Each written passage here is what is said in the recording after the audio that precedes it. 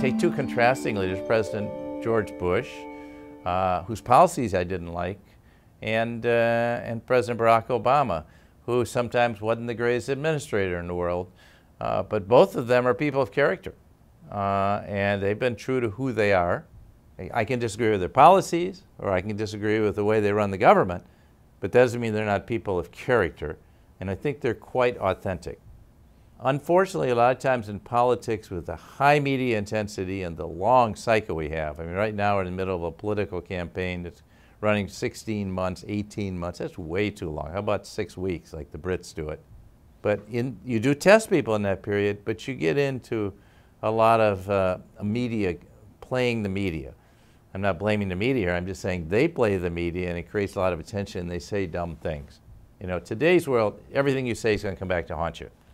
Everything I say in this show is like recorded for all time. Everything I write in my new book, Discover Your True North, I've got to stand behind for all time. I could admit I was wrong, but you know, you said it, I said it, and it's with you.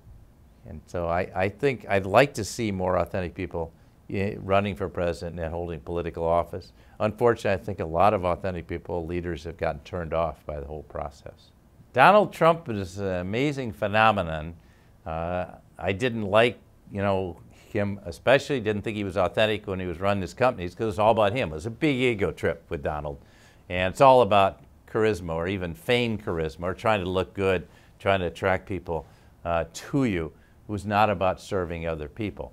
And then he did The Apprentice show, and I didn't like the approach. I've got fired. Now he's running for office. I don't know if he's ever held an office in his life, so he certainly is not credentialed to be president of the United States. I'd hate to think his fingers on the nuclear bomb. That would worry me a whole lot. But actually, he'll say one thing and then say something totally different a few months later. He says whatever suits him. And there's a lot of anger there towards different groups, and he really is dividing various groups. Exact opposite of what I believe. I believe we accept people for who they are. If you're born outside the United States, if you're a different gender, different color, different sexual preference, we accept people for who they are. It's what happens to the person inside, not attacking people and kind of generically. I think this is wrong, and so I'm not at all happy with the Donald Trump phenomenon. But I admit it's attracted a lot of people, and many other people are angry at the government too, so he's attracting them.